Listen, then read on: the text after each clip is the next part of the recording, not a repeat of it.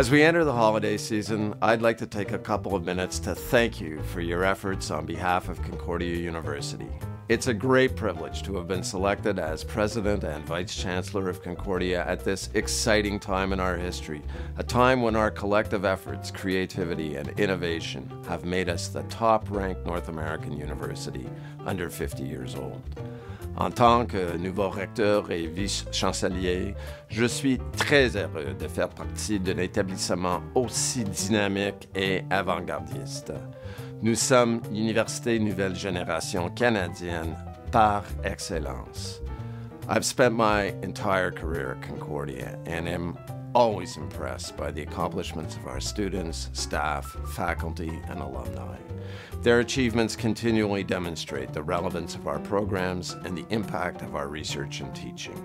Whether it's our Canada Excellence Research Chair on Next Gen Cities, or students in the Institute for Investigative Journalism whose work with Le Devoir and Global News changed public policy around testing drinking water, or the progress we're making in delivering our Indigenous Directions Action Plan, we're turning heads and breaking new ground.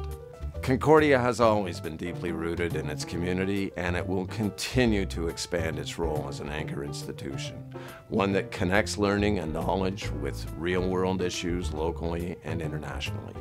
One quick example is the recent BioHealth Innovation Week done in partnership between District 3, our innovation incubator, and the City of Montreal.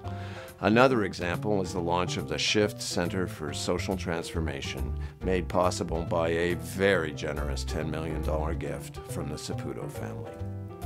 En cette veille d'un congé des fêtes bien mérité, je tiens à vous dire merci de faire de Concordia un endroit si formidable.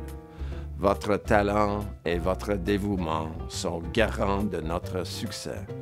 I wish you all a happy, restful holiday and look forward to doing more great things together in 2020 and beyond.